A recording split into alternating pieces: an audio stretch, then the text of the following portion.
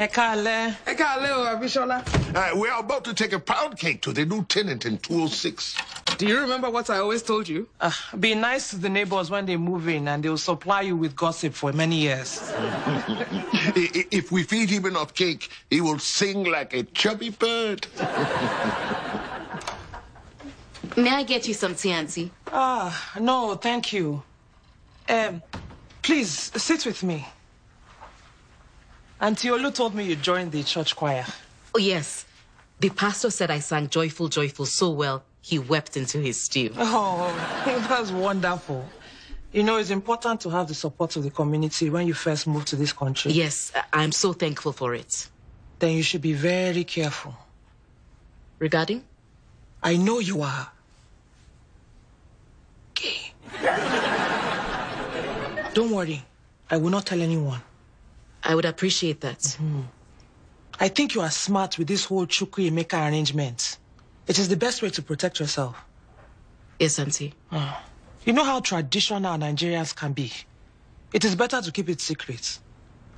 You think it is best I stay in the closet? Closets are very safe places. It is where I would hide if there was an intruder or a tornado. Yes, Auntie. You remember Uncle Mobo? At first, people suspected he was like you. Then he got married and all the rumors stopped. Soon he had a good job and 6 wonderful children. Was he happy? Who knows? Every time I saw him, he was drunk. But he was a well-respected family man, and that is what is important. Yes, Auntie. So, how's school going?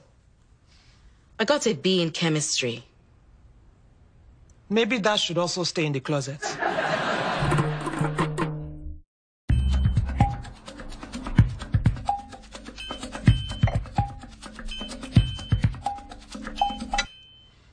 It is so nice to have everyone here together. Is it? I still do not understand why she needs to be a part of this. It's not important that you understand. It's important that I am a part of this. I would like to make a toast to my Mumsy Wumsy, to my Kemi Bear, and to you. Morenike. I know. Thanks to you, I will soon have more grandchildren than my sister. How many does she have? Only 7. Only. Oh, okay. Cheers. I pray that the children have your beautiful hair and my son's perfect cheekbones And my eyes. I do not think that is possible. You never know. Maybe I could stare at your belly while you're pregnant. I will name the firstborn, obviously. If it is a boy, Chidi. If it is a girl, Ngozi. I've always liked Connor. Chidi Connor Chukwuemeka. It has a nice ring. What do you think, Morenike? I cannot do this.